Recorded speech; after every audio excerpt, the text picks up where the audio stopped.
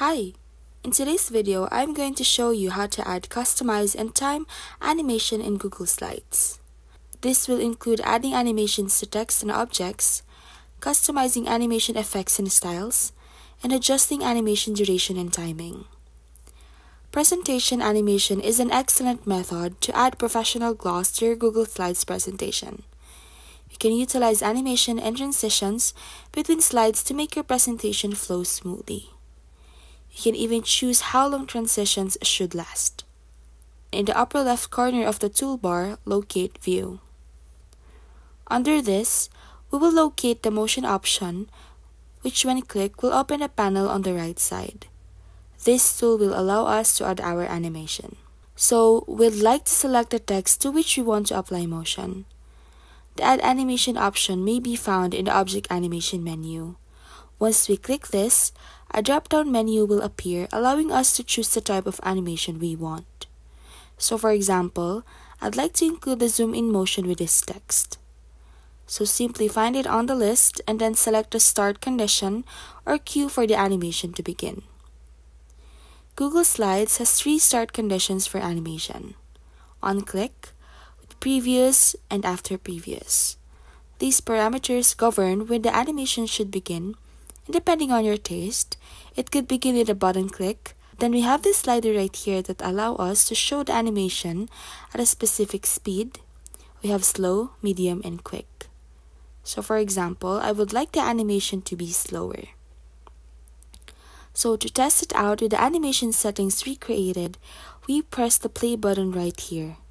And because we've set the animation to start on click, all we need to do is click once, and the zoom-in action will begin slowly.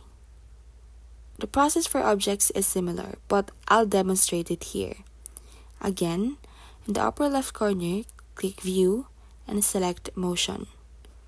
Once the panel appears on the right, we select Add Animation under Object Animations.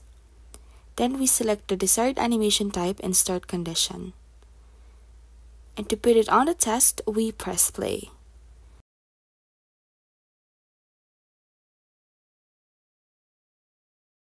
Click the transition button to the right of the toolbar.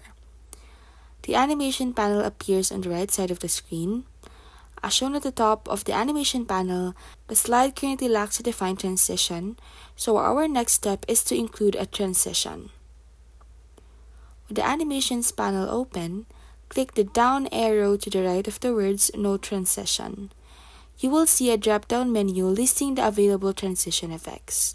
So we have several transition options. You can ascertain the transitions rates of occurrence once you've established its category. The transition timing slider is located beneath the transition type selection. The sliding scale has labels that read slow, medium, and fast.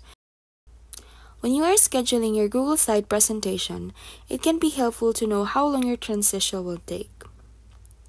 This can be especially crucial for lengthier presentations that have sluggish transitions.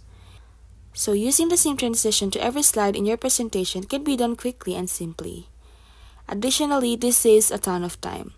To apply to all slides, simply click the button located beneath the transition timing slider. Every slide in your presentation uses the transition you specified. That's it! Hope you learned something from this video. Don't forget to like and subscribe and hit the notification bell if you want to see more of this. See you again next time.